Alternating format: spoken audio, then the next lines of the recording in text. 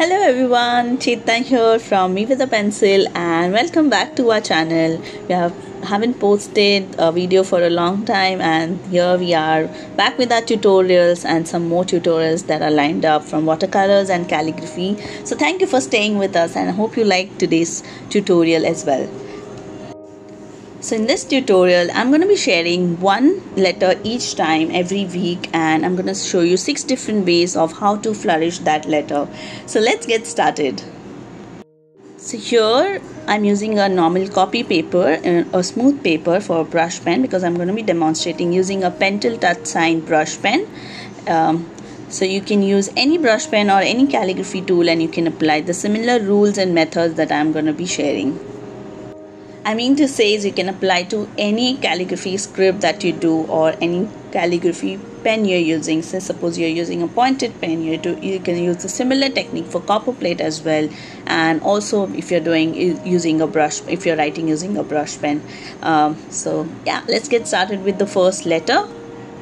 So here for the first type of flourish, we're going to start with basic entry stroke. We're going to write letter A, oval, and now undertone curve. So flourishes are all about extending your basic letter form into some beautiful curves and transitions. So we're going to add a nice extended loop to the undertone curve here, and it is all based on ovals. So you have to have a proper posture when you're doing it. Also your hand should be rested on the table and stuff like that.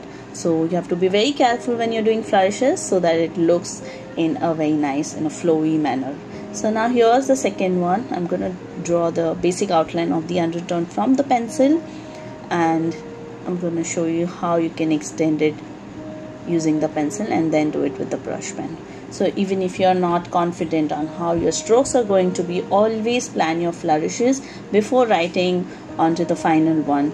Make sure that your hand is relaxed and you're relaxed and just go with the flow and create a nice flowing graceful lines and curves.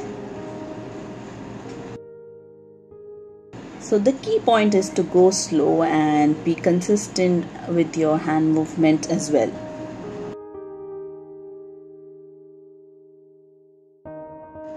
So now the third way of flourishing letter A is, so every flourish can be defined as entry and exit, since we have here entry, exit, ascending, descending. So that would go for the ascender, descender loop letters, but here for the A we have entry and the exit point.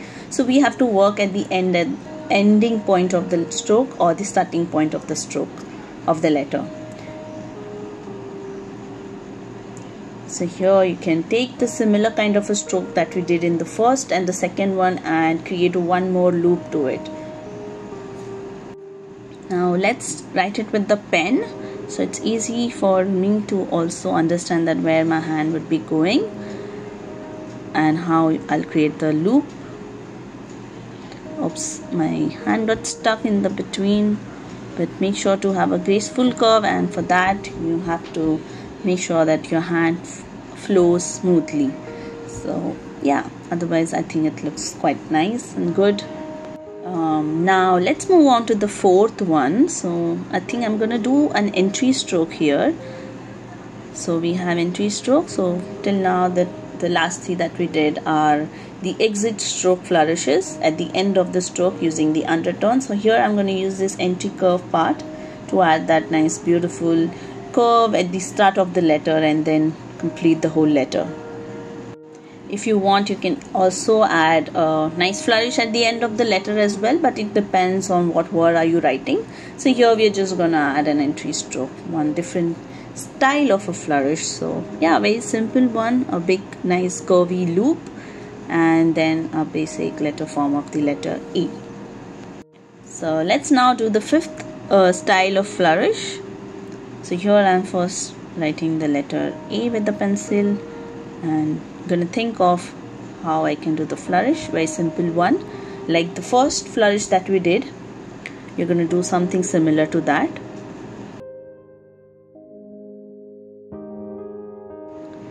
A curve at the bottom. So here this is more like a middle flourish.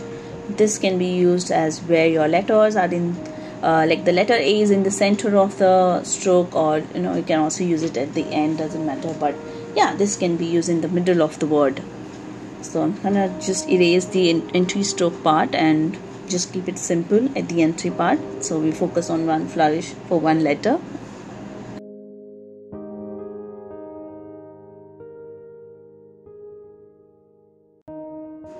I just try to go with the flow and extend the stroke, and make sure that your flourishes are also about balancing your letter form and making sure that it really stands out and goes with the letter formation, and not something that goes off the letter, and it doesn't give that a balanced look to the letter. So that is also one of the key points while doing flourishes, balancing. So now here is the sixth one, the last style of flourish, something similar to the third one that we have done. I'm going to add a little more extended loop. This is like the extended version of the third flourish that we did. So this has like more of a complex look, more loops to it, like an additional loop to the first flourish that we did. So you can always look for the opportunity to add more stroke to your flourish. Oops, my hand got slipped. Okay, so always look for the opportunity to add or extend the curve that you have already extended as a flourish. But I'm sorry for this bad looking flourish, but I hope you got what I was explaining and how it works. Now we'll see that the formation of the flourishes, how we should look at it. So as you know, the flourishes are based on ovals. So flourishes are based on ovals, and all the flourishing that we do, we have to imagine an oval inside that flourish. So here you can see a nice big oval forming, like an imaginary oval. So we have an oval here on the second one, and something here at the ending part, and an horizontal flourish here, a horizontal oval here as well. And then again, similar to this, we have the shape which has an oval shape inside it, like an imaginary oval. So here, like you can see, it's all based on ovals, and you can see that this all the curves and loops has oval inside it, and that's what we want to achieve, and not a circular form. It can be wide, it can be a smaller oval, but also at the same time you have to balance out those flourishing at the same time. So you can see it's a big oval that is forming along with the larger flourish. Here we have like smaller curves, smaller ovals. Here we have a nice big horizontal oval, and that's about it. It's all, you have to be patient, and it all comes with practice. So I hope you enjoyed this tutorial, and if you try this, do share it with me on Instagram at me-with-a-pencil. All the links to our social media accounts is given in the description, and also the pen that I'm using, the link for it too. But before trying flourishes, if you're a beginner, I would always recommend you to first know your letter forms well, and then try the flourish. If you don't know your letter form well, it will be difficult for you to also understand how the flourishing works and how you can create them. So if you're a beginner, you can also go check out my beginner's brush calligraphy tutorial on my channel. I will link it in the description and also on the top right corner of this video. So you can check that out first, and then come back and try this flourishing tutorials. I hope you enjoyed this class, and thank you for watching, and see you next time.